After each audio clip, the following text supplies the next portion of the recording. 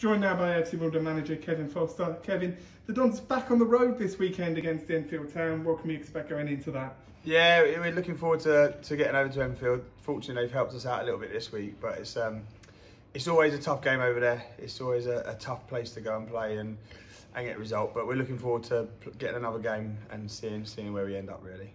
Obviously, it's been a bit disrupted in the lead up to this game. Originally scheduled to host Tarlow, then scheduled to host Enfield before that fixture was reversed.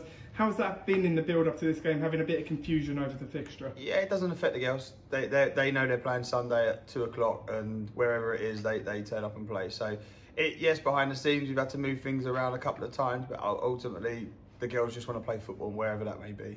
How have they taken the news about the relocation of the game and the reversal? Yeah, absolutely fine. You know, we've done it because the congestion that's going on at the ground, and we've been fortunate enough to play what we've played there.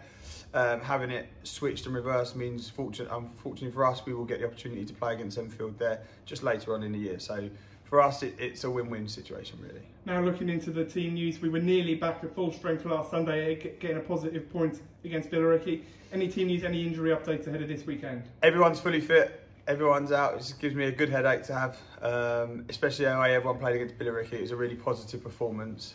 We have to manage the fact that we've got 3 games in 8 days, but really let's bring on the games as quickly as they can come.